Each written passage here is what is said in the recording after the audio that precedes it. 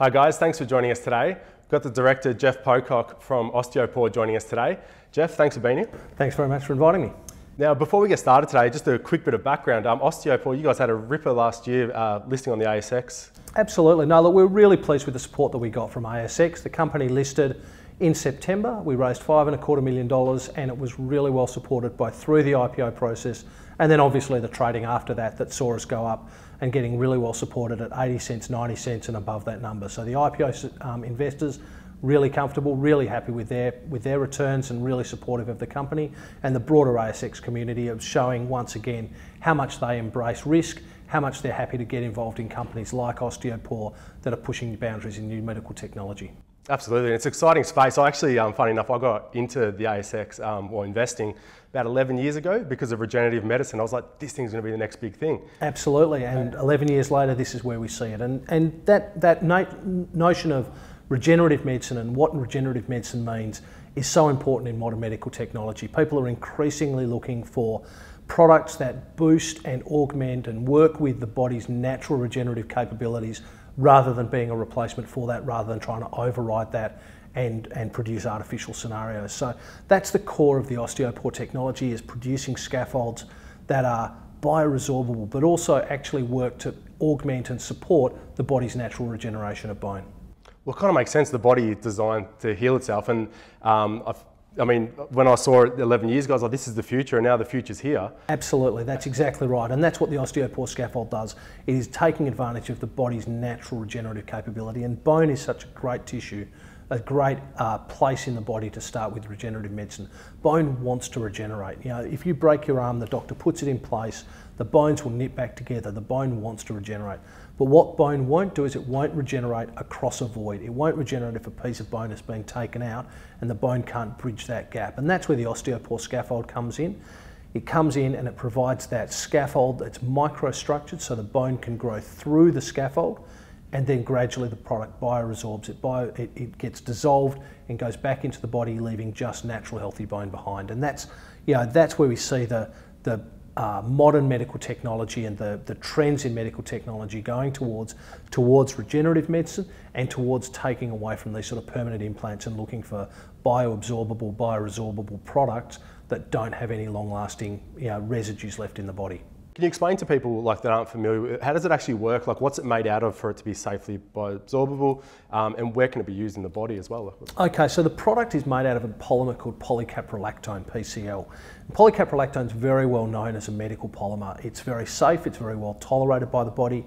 It's the polymer that's used to make dissolvable stitches for surgery. So it's been known, it's been used in medical procedures for a long time. So it's known, it's been used in the body for a long time. And what Osteopore does is we take this polymer and we 3D print it, and that's one of the key things that makes Osteopore scaffolds so unique. The fact that they're 3D printed means you get really good control of the microstructure and the microarchitecture of the scaffold to create what we call a biomimetic scaffold, a biomimetic structure that basically is replicating the way that bone naturally wants to regenerate. So you've got a really good porous structure that the bone can grow through and go completely through. So if you've got a length of bone being replaced or being supported for that regeneration, the bone will grow from both sides, it will grow all the way through it so that you get continuous healthy bone regenerated through the scaffold, and then as that scaffold dissolves, you're just left with natural bone behind. And is this a proven concept? Like, have you used this in patients, or are we still in trials, or where are we at with it? Okay, so the company, absolutely, good question from an investment perspective. This is a company that is really significantly further advanced than a lot of the sort of the small cap, micro cap medical technology companies. This product that's been used 30,000 times in humans. So it's been used extensively and repeatedly. We have regulatory clearance in major markets, and we're doing procedures all the time. So we're generating sales in the company already. The company already is generating around $1 million a year in sales. We have the regulatory approvals, and we have over 30,000 successful procedures being completed using the Osteopore technology. Well, it's good to know that it works, I suppose. Absolutely, no, it is good to know that it works, and it's good to know that it is past that research and development phase. And this was one of the things we found through the IPO, of being able to say, look, this is not like so many junior small cap medical technology companies. we're still developing the technology, we're still developing the range of procedures that it can be used in, but it works. We know that it works, we have IP granted, we have regulatory clearances obtained, and we're being used in the clinic on a regular basis. Yeah, I think that's a big de-risker, because I mean, I remember when I used to look at a lot of these regenerative stocks, they were very much like, they're very hopeful type stocks that they might be able to work, whereas yours obviously it works. And it's the nature of early stage investing, it's the nature of early stage companies. They have to go through that extended period from original idea to generating revenue, and Osteopore's been through that. Osteopore, the technology that the research was started 20 years ago. So this has been developed through the Singaporean academic research institutions for a long time. The company has been around, the operating company's been around for 10, 15 years. So it's been there, it's done those hard yards, and it's come through the other end and is now poised. So it's that classic case of it takes 10 years to go from nothing to $1 million of revenue, but going forward from there, once you've got to that stage, that's a really strong platform to build revenue and build commercialisation activities. Absolutely. You touched on some of your overseas markets, but just before we get to that, I'd like to know, what was before this technology existed, what was the previous processes and procedures that it's like making obsolete?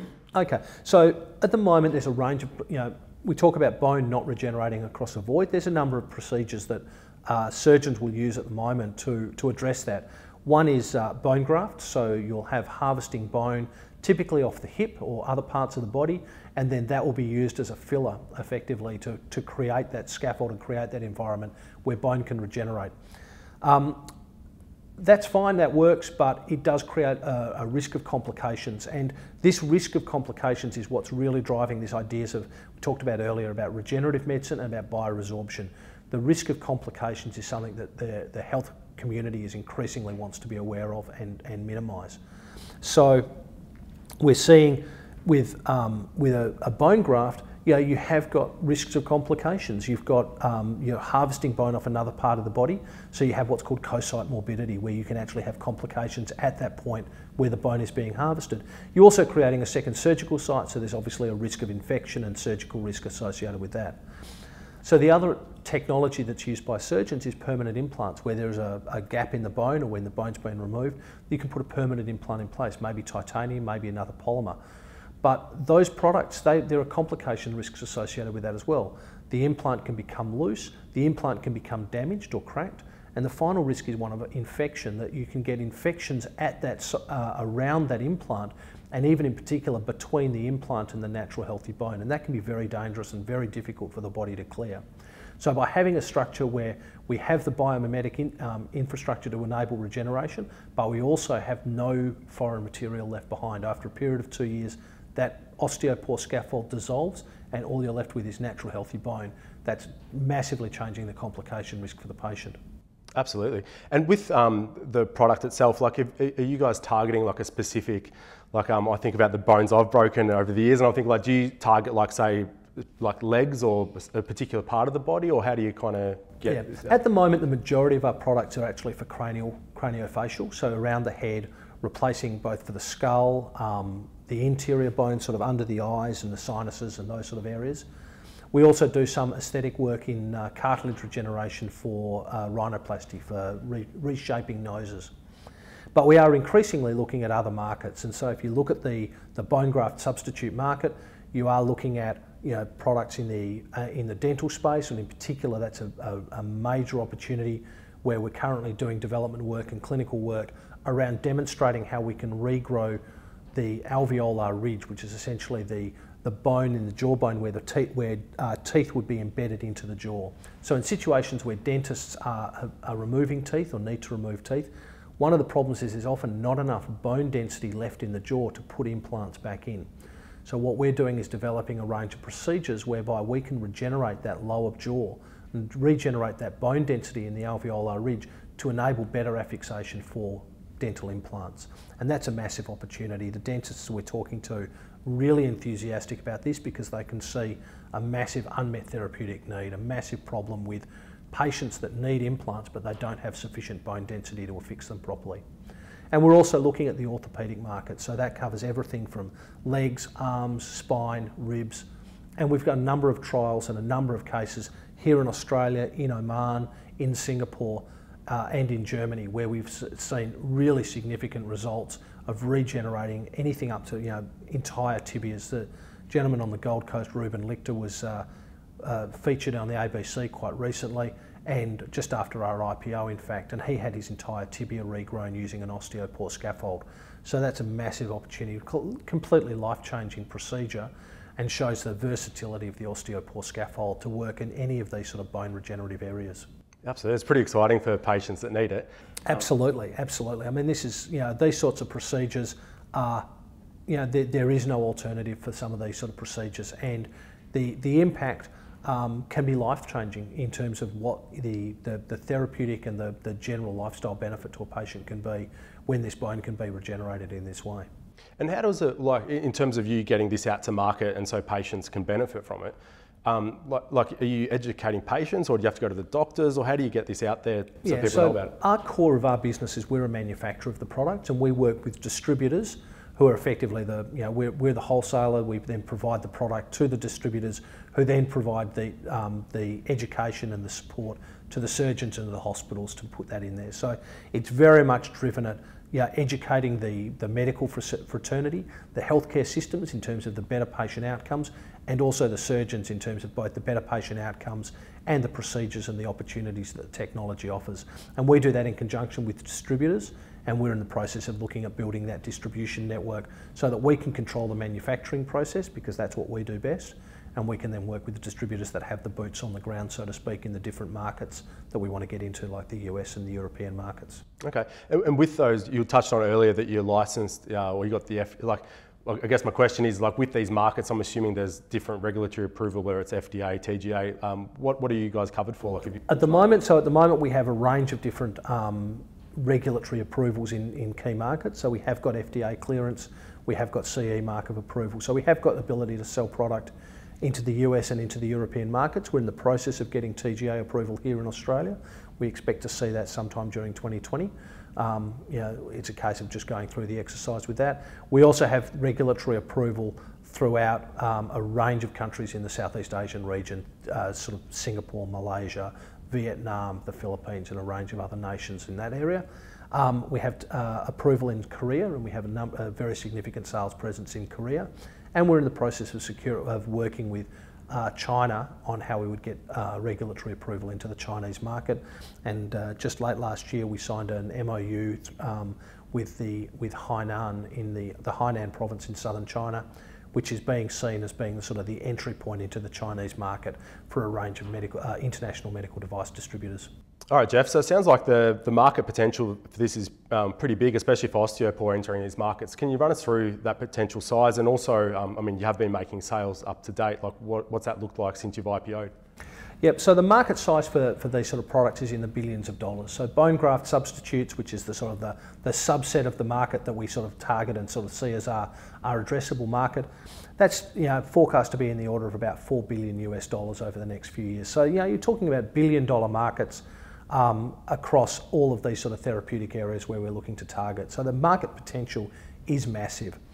We're generating sales at the moment. We generated just over $1 million of sales in 2019.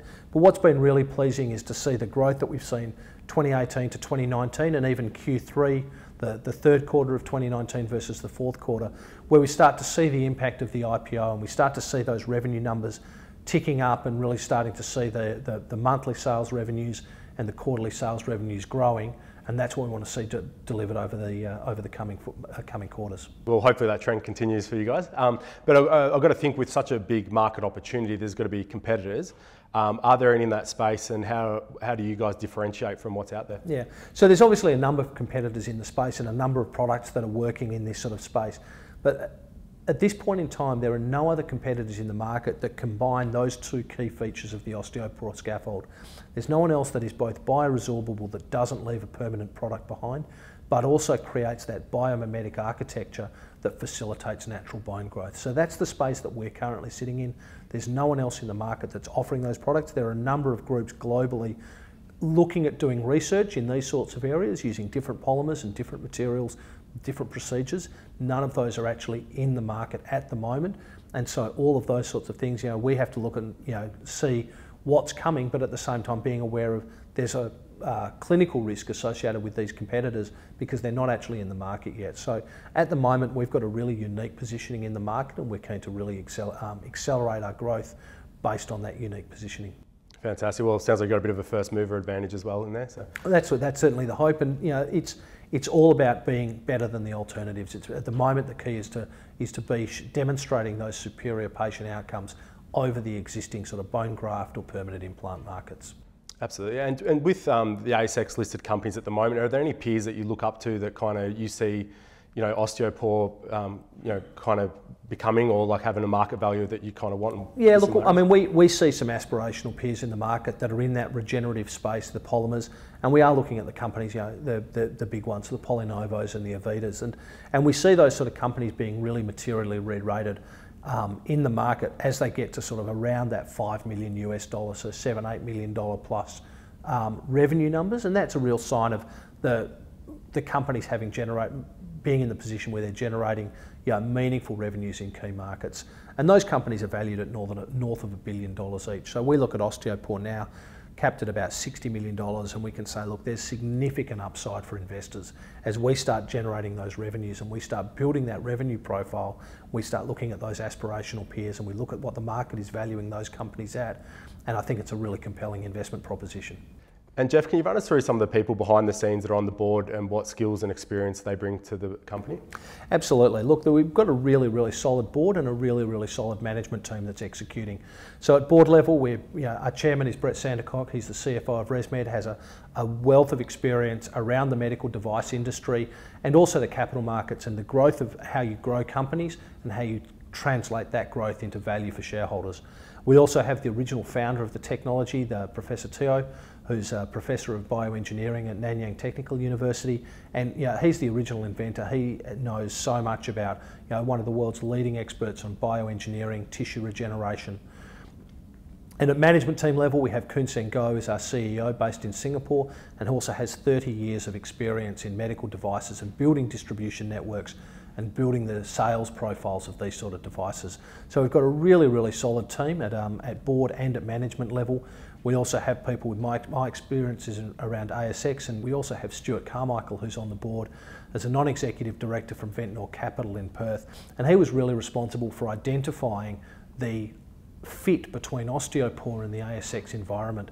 And so he really drove the idea of being able to see how the company needed to secure the capital from ASX and create a successful transaction that's seen Osteopore really be well supported in the market.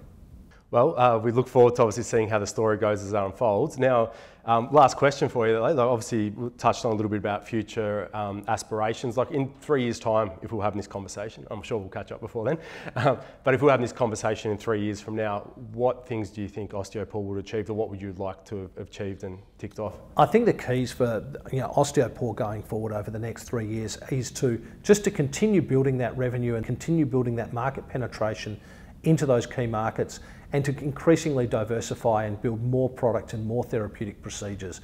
So we'll be looking at getting further into the dental markets, further into the orthopedic markets, and building that revenue globally into less reliance in the Asian markets and more exposure to the US and the European markets that we'll be able to drive things. So I think that's the future for Osteopore. The near-term future is all around, we have a really, really compelling value proposition. We have a really, really compelling technology that enables that. And now it's a case of going out and just delivering on the commercialisation of that.